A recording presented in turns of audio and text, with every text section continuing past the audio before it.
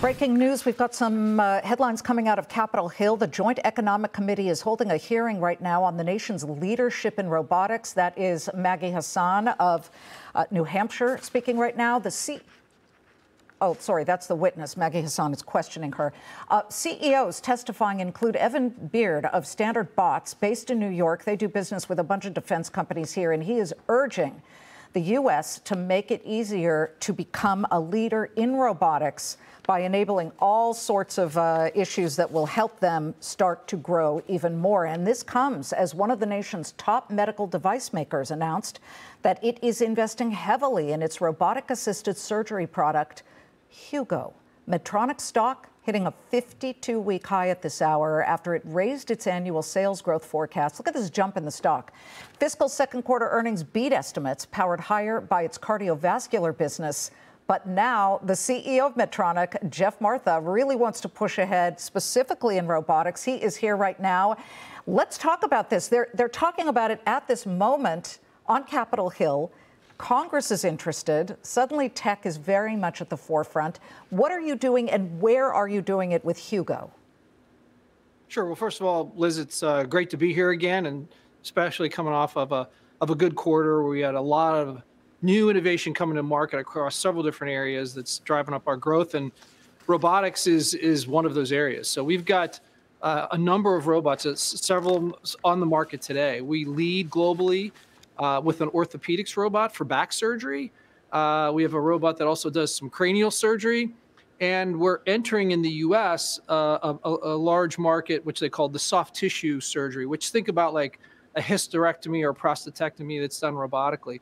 So, you know, that product is called Hugo, and it's before the FDA right now, and we're anticipating an approval here in the next couple of months. And look, robotics is a big, not just outside of healthcare, but in a healthcare, it's a big macro trend, and it's really just helping, you know, physicians through the case. And it's really what I would say that full potential. It's going to democratize good healthcare around the world.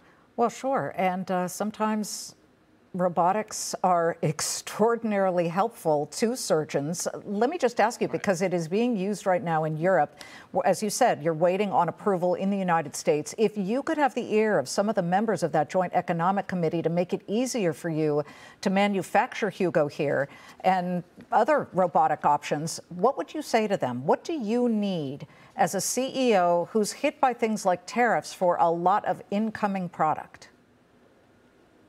Well, look, you know, we actually do a lot of manufacturing here, including robotics. We actually do make Hugo in the Midwest of the United States. And, you know, the medtech industry actually does quite a bit, and Medtronic does quite a bit of manufacturing here in the U.S., and we're a big exporter. You know, when it comes to robotics, I think manufacturing in the U.S., one of the critical pieces of that is making sure we have access to the supply chain that's important to manufacturing those robots. But it can be done. We're doing it, and I'm optimistic we can continue to do it.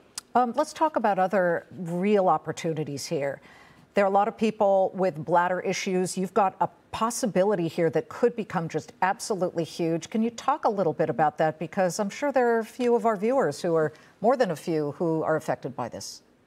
Well, thanks for bringing that up. That is one of the new multi-billion-dollar markets that we're entering. It's overactive bladder. Just in the U.S., just a few stats, there's about 45 million people that suffer from overactive bladder. And this new device called AltaViva addresses about 20 million of those patients, 15 to 20 million that suffer from incontinence. And what this little device does is it goes just under the skin around your ankle. And it really, you know, is very effective at mitigating or even like alleviating and solving those symptoms that you get from overactive bladder. It's a quick procedure, very efficient, and it's one of these things. It's what we call passive for patients. You set it and forget it. It goes in the ankle. You leave the physician's office with it turned on. You don't really need to do anything. It needs recharged maybe once a year, maybe twice at the most. And as we present this option to consumers, to patients, among all the different options they have, whether it be some sort of pharmacological option or other options, they're really gravitating to this. And we're really excited. As patients, it's improving their quality of life. And they're just starting to understand now with this device they're returning to their activities of daily living, and they're really starting to see just how far they can go when they don't have to go. Jeff, whether it's for that or anything else that you do, is insurance going to pay for these things? We just heard from Congress, who refused to extend the ACA subsidies. So there's a huge question about costs going up when it comes to premiums. What are you hearing from patients, from doctors, and are you concerned? Look, our hospital customers, and we sell mainly to hospitals and then also to patients directly, but mainly to hospitals. And yes, they're concerned about the ACA cuts and what that means for them. However, the therapies that we provide tend to be backed by, very robust clinical data that's been peer reviewed by the FDA and other regulatory bodies around the world for both safety and efficacy. And these type of therapies, these type of products tend to be reimbursed because of that solid, that solid data that proves their safety and effectiveness. Well, Jeff, it's a good day for the shareholders and certainly a good day for you as the CEO. Nice move on the stock. And we'll watch all of the developments that the fine people at Medtronic are coming up with. So thank you. Thank you, Liz. Good to be here.